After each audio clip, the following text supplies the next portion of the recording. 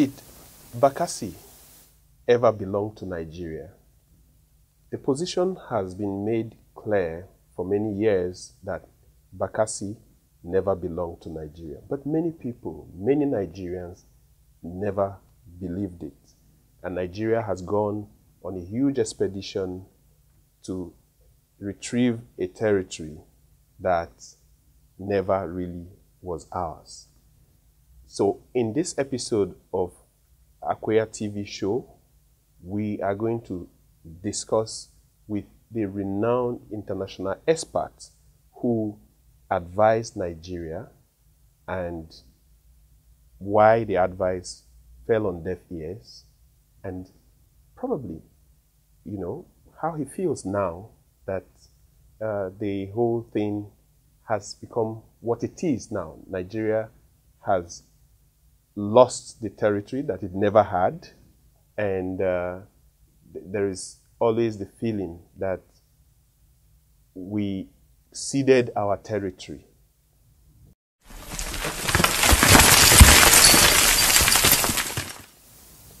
The guest with me on Akweya TV show today is someone that you probably have not heard about because we have kicked history out of our educational system for a long time, but someone whom you should have heard about.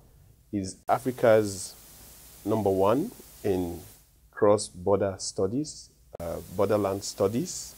He's a Professor Emeritus of History and someone who his studies have influenced a lot around African borders. And I'm talking of no other than the Emeritus Professor Ijaola Asiwaju. Welcome to Akweya TV studio. Thank you very much, Odo. Yes. So, you advised us that, you advised the government, even though that's us as Nigerians, that Bakassi never belonged to us. What was the rationale of your advice? Thank you very much. I like to say, first of all, my great pleasure to be in Akweya television. This is a fantastic, very innovative initiative. Thank you very much. I'm not aware of many community-based television program. Certainly not on this scale. And I'm sure that this television is destined to go to places. Amen. So I want to congratulate you. Thank you very much. On establishing it, and wish and pray that it meets our dream. Amen. Amen. Not just for the Akweya, but other communities that don't have voice. Yeah. That you have demonstrated by the reason of this establishment could be giving voice. Now, talking about Bakassi Peninsula crisis or dispute and the arguments that have gone on about it, let me say this very quickly, that I am not the only one that held the view, that held the opinion that was canvassed with government, that the peninsula did not belong to Nigeria. Let me refer quickly to a book that was published, I think in 2010, posthumously, authored by the renowned international lawyer, Professor Anthony Oye Shukura. Oh, he's also Anthony. He's also Anthony, a great friend of mine. The book is tantalizingly titled The Bakassi Peninsula, Revindication, not cession to Cameroon. In other words, this renowned lawyer, who was not just an academic, but like me, very active in terms of policy promotion. We share the same view in terms of cross-border relations, the use of cross-border relations as cornerstone for regional integration in Africa. We hold the same view. We also hold the same view on the special development focus, the imperative for a special development focus on border regions in Nigeria, and then for the whole of Africa, where he and I worked more specifically on Nigeria and its neighbors. But it was my lot to have carried this into wider area of Africa. I've gone into this introductory matter about Professor Shukura because he was also, incidentally, one of the key experts on the Nigerian legal defense team to the International Court of Justice in The Hague. At The Hague. Yeah. And we worked on it together. Oh yes, we worked on it together. I was appointed to the National Boundary Commission as Commissioner of International Boundaries in 1988. And he was my very good friend on the project. Eventually, he himself also became the second commissioner. Interstate boundaries. Oh, interstate. Interstate boundaries. The first was the late Professor Imobige. So, again, we were in the commission together. The thing that temporarily caused a parting between me and him was the Bakassi Peninsula issue. The reason why we held the view that seemed to have been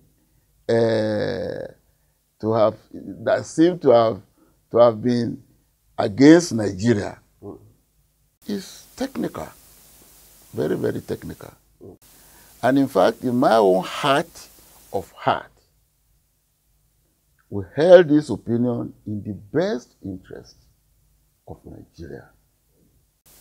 Why would you say it was in the best interest of Nigeria? Because I thought that given all the evidences that were available, first of all, the treaties,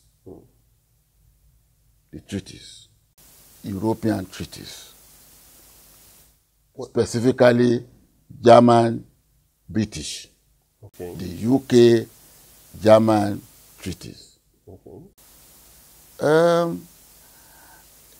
Did not put the peninsula on the Cameroonian, on the German side. Okay. And you know, the interesting thing about African independence is that each national territory as we have them today are as inherited from the colonial authorities. I mean, we own Nigeria, for example. The boundary of Nigeria, the territory defined by the boundaries of Nigeria are inherited by Nigerians by reason of the exchange of notes of 1st of October 1960. But some people say the plebiscite that we had in the Sardauna area, Yes. local government in Taraba State, showed that it could be reached where people make decisions on where to belong. Now, before we go to that, okay. I must complete this argument about Bakassi Peninsula. Yeah. So the treaties are not in favor of Nigeria, number one. Number two, the naval charts were also not in favor of Nigeria. All the maps, Okay. all the cartographic evidence that we have in the archives, in Paris, in Berlin, in UK, they are all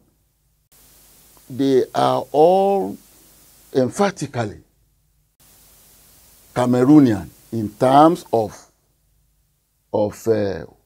where Bakassi is located. The river that sounds like the name of your studio, the Akweya River, Okay.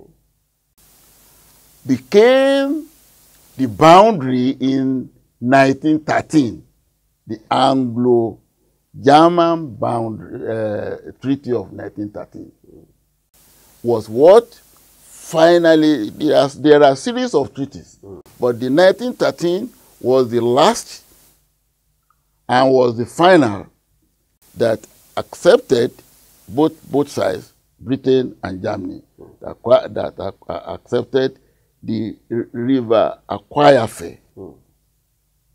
as the boundary between Nigeria and German Cameroon.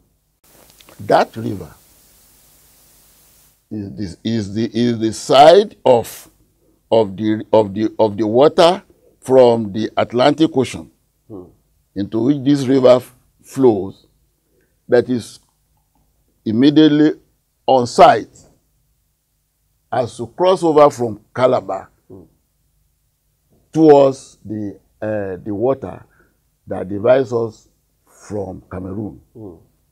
Now, that river puts Bakassi Peninsula completely on the German side since 1913. So, you talk about treaties, you talk about naval charts, you talk about maps, you talk about all forms of cartographic evidence. The position of Bakassi was on the German side. There were arguments and arguments about the validity of these treaties and so on and so forth, but the treaties are the treaties. So that is why, I mean, seeing that, I knew that as an historian, but in my duty as Commissioner International Boundaries of Nigeria's National Boundary Commission, we were commissioned. We were commissioned in 1989, 1990 to go on specific research of documents. And I headed the working team, but in the working team are very, very renowned international lawyers. The late Ayo Ajomo, my colleague in Faculty of Law, University of Lagos, was in it. Shukura was in it. And then there was Dr. Yagba, ABU at that time. He died later. He was in it. These are lawyers that Nigeria could be proud of at any time. Then there are surveyors. Shivlala, who was of the Federal Department of Surveys, he was in it. In addition to certain experienced Nigerians in Cameroonian legal matters, there was the elderly man called Keshiro, who was a magistrate in southern Cameroon. Oh. He was in that commission with us. He was a Nigerian? Oh, yes, Nigerian. And myself, Lala, Chukura,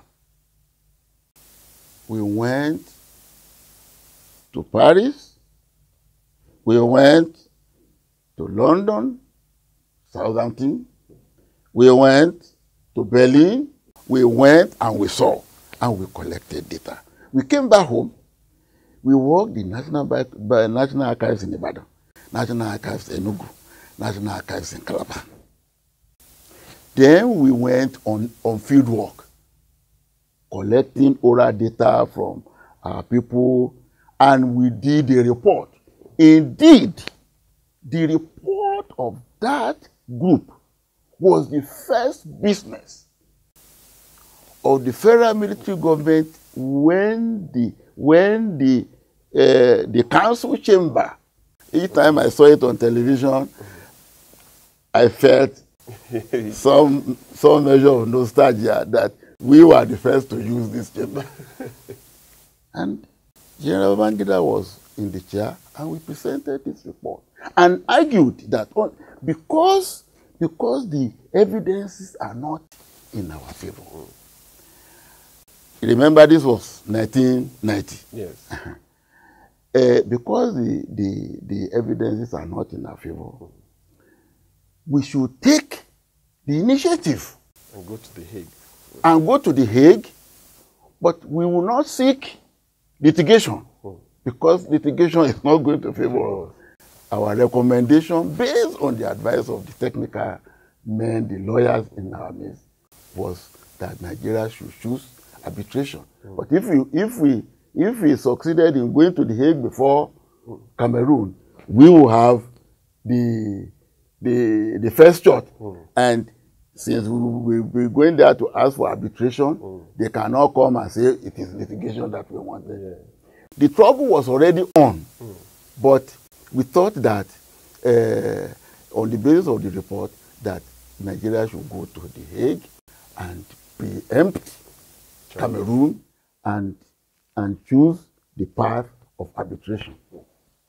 Oh, the report was very well received, very, very well received. And the Attorney General and the Minister of Justice at the time was no other than Prince Bola Ajibola. And President Babangida even joked with him. He said he asked him to give an opinion on the report.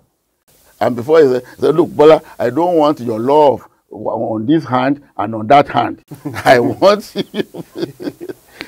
But to take joke out of it, the report was very well received. And your advice was because Nigerians were the ones occupying Bakassi, isn't it? No. No, I mean, why were you seeking arbitration? Arbitration, because, you see, in arbitration, there is room for negotiation. There is room for discussion. In litigation is straight law. So, and since our interest in the Bakassi Peninsula is that our people are there, the Ibibio particularly, there are also ethnic presences, but the Ibibio are dominant in the Bakassi Peninsula. So, because they are there, Nigeria's interest was primarily, in terms of argument, our people. But you also know that Bakassi Peninsula is the entrance to our economic underbelly in the Gulf of Guinea.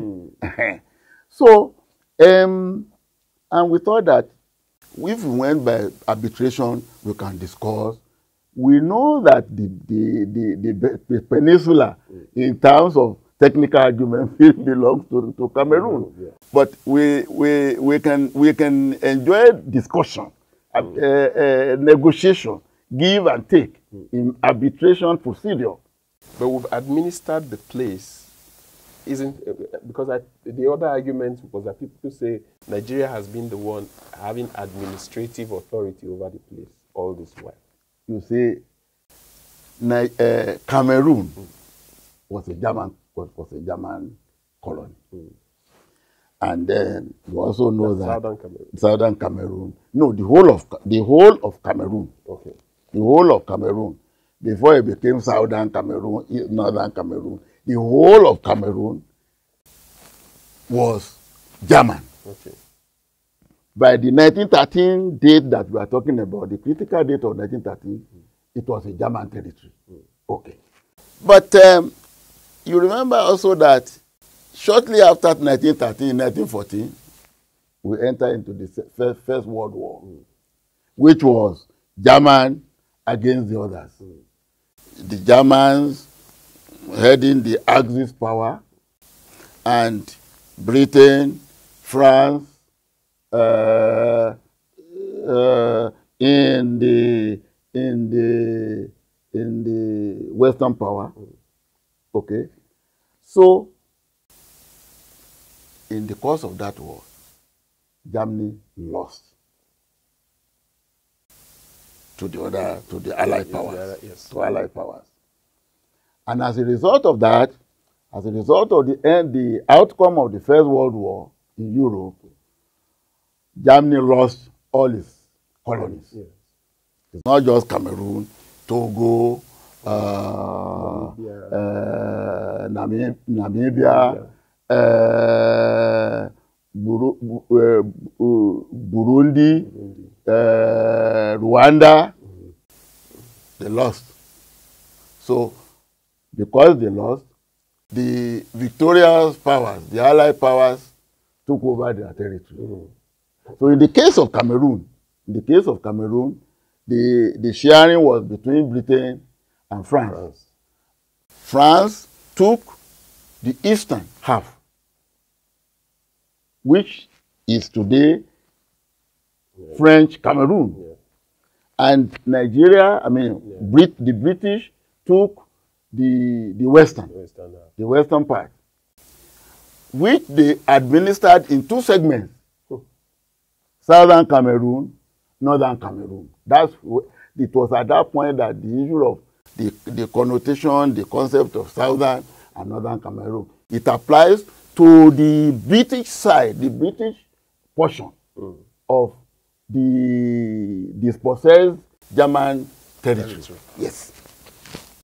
So, in administering the Southern, just as in administering the North, in administering the Northern Cameroon, it remains, you see, I must also quickly make this point. Although they shared the German territories among themselves, the Allied powers. In the case of Cameroon, as I said earlier, the Western Cameroon was taken over by the British. The Eastern by the French. So, as a result of the outcome of the First World War, Cameroon suffered a second partition. This time between the Allied powers. But even the areas that fell into the hands of Allied powers was not to be administered as their regular colony. The one outcome of the First World War was the creation of the League of Nations. The League of Nations was the oversight power, the oversight authority on these territories. So the British Cameroon, South, North, was administered by Britain under the aegis, overall aegis, international aegis of the League of Nations. But you are free to administer the area allotted to you as you think fit. So in the South, Southern Cameroon was administered as part of Eastern Nigeria, Eastern region. Northern Cameroon was administered as part of Northern Nigeria. But the overall authority was the League of Nations. Whatever the British did, whatever the French did on their own side, was under the overarching supervision of the League of Nations. The Second World War came in 1939-1945. Again, German, Italy, which other now as Axis powers, the same Axis powers again against the Allied powers. The Japanese were part of the okay. Axis. So the Britain, France again, now US intervening. German lost. Hitler's Germany lost again. So that confirmed the taking over of the German territories that are taking place in 1919-1920. Okay. So that was the situation until post-World War, independence movement. Nigeria became independent in 1960. Cameroon also in 1960. Okay, and at that point, the German, the French side of Cameroon was retained as an integral unit. So the French granted it independence. We were also granted independence in 1960. But there remains what happens to the southern Cameroon, northern Cameroon in Nigeria. Owned by the League of Nations. Owned by the League of Nations. That was what brought about the plebiscite that we were talking earlier. Yeah. And Nigeria was administering the southern Cameroon. They were administering Bakassi Peninsula. All of these were happening in the context of these areas being administered as special areas. So the British administration that was exercising its authority and influence in southern Cameroon was doing so as a result of the mandate of the League of Nations, renewed by the United Nations organization when it came into being in 1947 or so. Okay, so that was it. When you say that, but we were administering the place, yes, you were administering the place under a certain condition. That condition was reversed as a result of the plebiscite that was carried out in 1960. Okay, so that plebiscite... So that plebiscite, there are two segments. Yeah. Two segments. The southern plebiscite in the northern Cameroon, part of northern region, was separate from the plebiscite of southern Cameroon. Whereas then, in southern Cameroon, the campaign was won by those who campaigned for southern Cameroon to join, because the question at the plebiscite, both in the north and the south, is there are two independent nations now, Nigeria and French Cameroon, which was called Republic of Cameroon, Francophone. Which one do you want to join? You want to join Nigeria? Yes or no?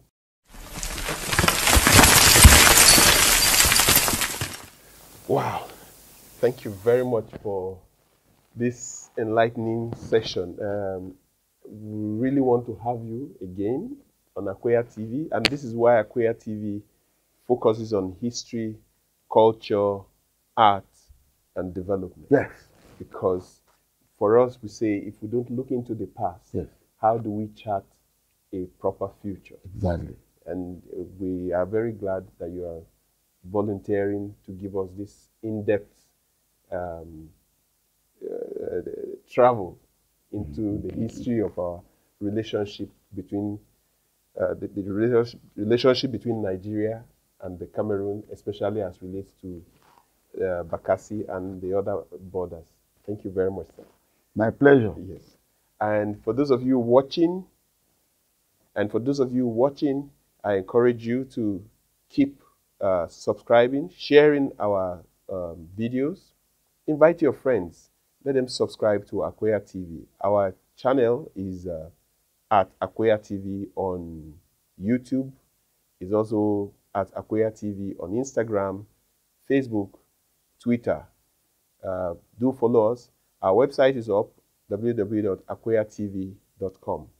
Please just feel free to share whatever